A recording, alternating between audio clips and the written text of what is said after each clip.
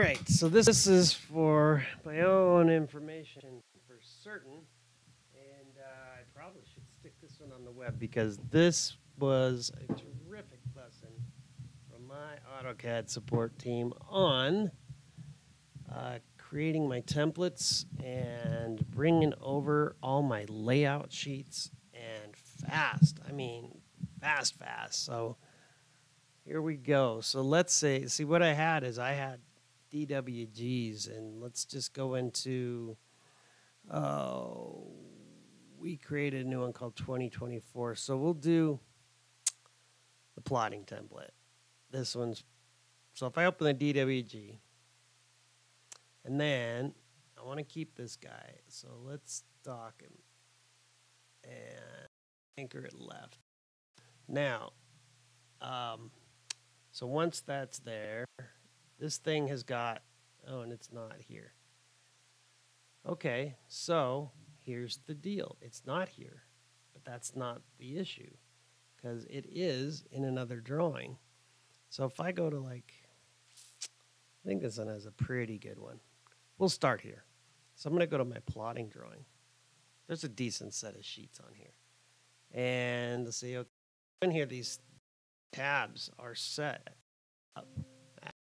We'll ignore for now. They're set up so that I've got A1 set, I've got A2 set, I've got A3, to an extent, I've got then my elevations. All this stuff is just ready to rock and roll, and there's not a drawing in here. So and if you look at model space, come on, there we go, and I zoom extents. There's every drawing, but they're all just XREFs. And that way, well, not that. That's the actual drawing information. That's just to keep me from losing layers. But all these other things are actually just, they're just the actual XREFs from other drawings. And so if you wanted to check on a drafter, let's say in a larger office or even a small office, you can click on open up the drawing file and you're in their drawing without messing with anything. And this is totally, oh, there it is. It's back. Thought I lost some data. So at any rate, it's a really cool thing to have. So with that, I want to say go to my plotting template, which is where I want those types of layers. And I don't necessarily need this small stuff, but I can get rid of that later. The main thing is showing how to do this.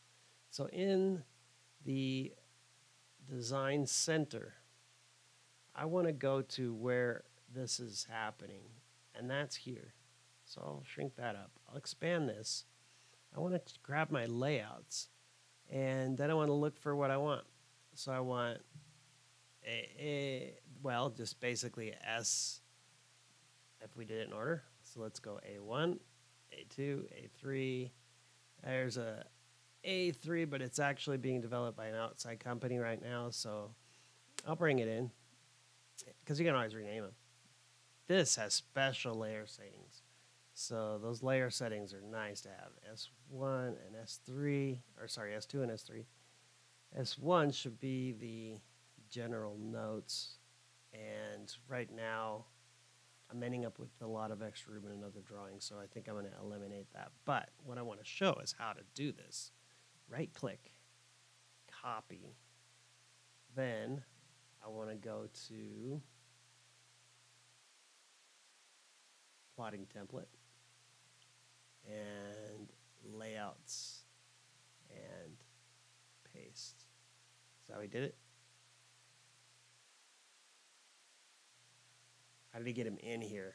Everything is there except for how he got him in here. 1 second, I'll figure it out and I'll return to the recording.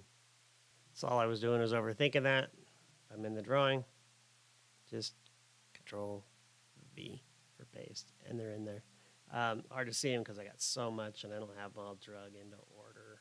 So what I'd want to do is bring them down, put them in order, and just get them all set up so A1 goes before, whoa, A1 goes before A2, and you just keep on going. If you hit this, not the plus, whoops, you can go here. You can also, I think you can move these. So S2, nope, come on. Oh, well, it brought me to S2. So now I could drag it. Maybe, come on. Yeah, it's just me not grabbing it properly. So that goes there, S3, bring it up, and so on. But it's just that control paste, and what a cool thing. So these extra ones that I can kill. And I'm just going to go through, and I'm going to put these right where they belong. And that is just an amazing tip on bringing in stuff. Now, oh, here's the last piece. This is a DWG, and my cursor highlighter is turned off. Sorry about that. Oh, it's not even available right here, but it is here. Desktop. There. So, there, I'll just move that out of the way. Now, so what I want to do is I want to save as. And what this allows is that I don't have to do a save as the first thing to make sure I don't overwrite my drawing.